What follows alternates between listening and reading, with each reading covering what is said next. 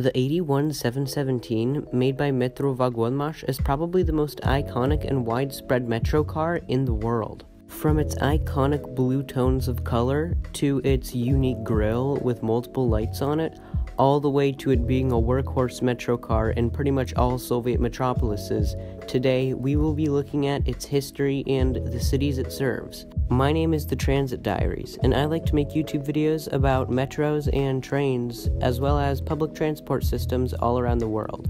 But I specialize in the post-Soviet world. How about we dive into today's video, talking about the history of the world's most iconic metro car, the 81-717/14.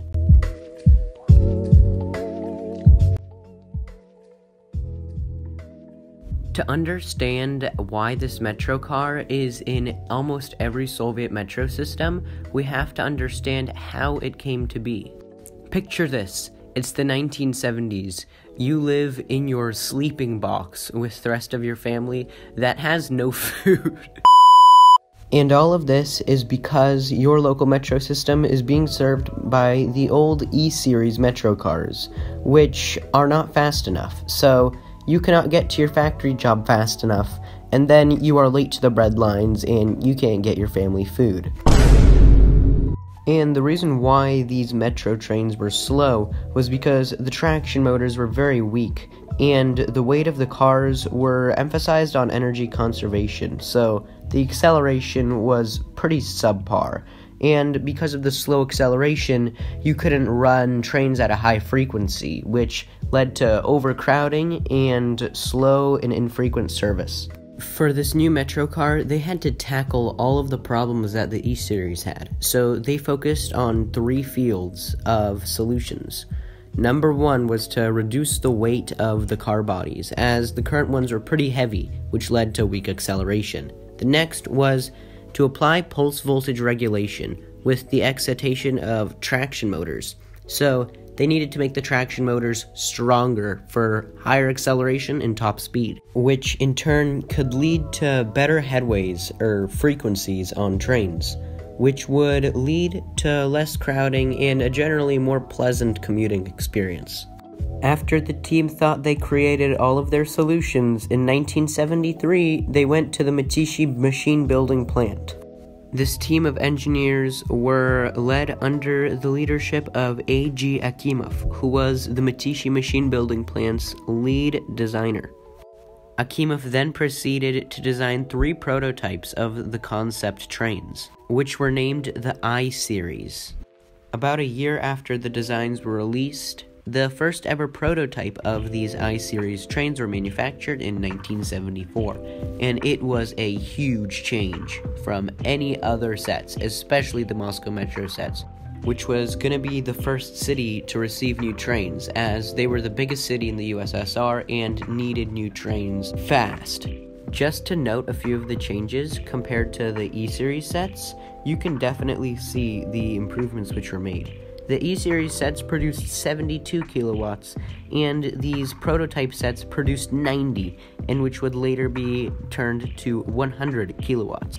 Then they also switched up the material of the cars, which was now aluminum alloy, and this reduced the tear mass of the cars by over 2 tons, and this means that it was lighter and the motors were stronger. So there were so many new changes.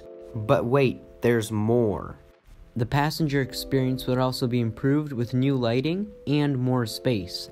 The way that they added more space to the metro cars without physically making the metro cars bigger was that they added driver cabs only to the ends of the train, as in previous metro trains, every single car had a cab, which led to quite inefficient management of space. Despite its advantages, the new metro trains had some disadvantages, and these disadvantages were major, almost career-ending for the 81-717. The major issue was, because it was so good, it had to have many different features to it which were unique compared to the current trains of the Soviet metro systems. According from reports at the time, it said that the cars were too complex to be manufactured. So even though some working prototypes were created, production of the Jerzy-3 and EOM508T subseries still continued, also because it was cheaper to manufacture.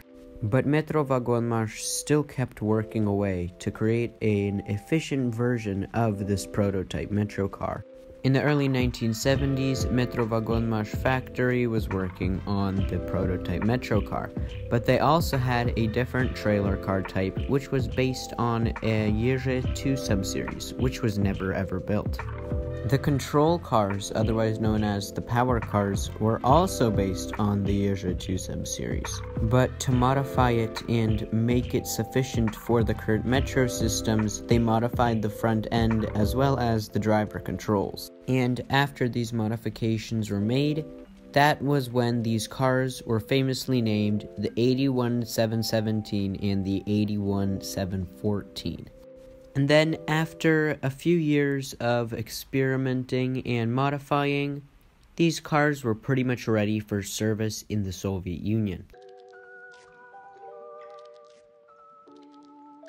Besides an issue with the aluminium production and tweaking in many different areas due to metals around the Soviet Union, production was going well. And when production started, a couple of new metro networks opened, such as Toshkent and Kharkiv, as well as some other metro systems, and they were in dire need of new metro cars, which led to the I-Series becoming a sort of staple in the metro systems. Since all these new cities needed new metro cars, the 81 series was the one that was being produced, so they were given the 81 series. Now, the reason why this metro train is so famous is because it was delivered to every single metro network in the Soviet Union. And not only the Soviet Union, but also every single Warsaw Pact country that had a metro system. But the first ever city to receive these trains were, of course, the Moscow Metro, which tested the prototypes between 1976 and 77. And in 1977, it had placed orders for new trains, and the first ever trains ran in 1978 on the Circle line of the Moscow Metro. The legacy of the 81-717 continued all the way until 2010, when the last set was produced. The 81-717 served all the cities of the Soviet Union at a max speed of 90 kilometers per hour, which is very fast. Now, allow me to read all of the cities which it served. Baku, Budapest, Dnipro, Kharkiv, Kiev, Minsk, Moscow, Nizhny Novgorod, Novosibirsk, Prague, St. Petersburg, Samara, Sofia, Toshkent, Tbilisi, Warsaw, Yekaterinburg, and Yerevan. Even though the 81-717/14's legacy may basically be over with all the modernizations it's had and all the replacements that are happening in all the cities, it will still remain a beloved metro car in commuters and rail fans' hearts forever. Thank you all very much for watching this video. Let me know what you want me to make in the comments, and let me know what you thought of this video. As for now, I'm the Transit Diaries, and as always, stay tuned for more.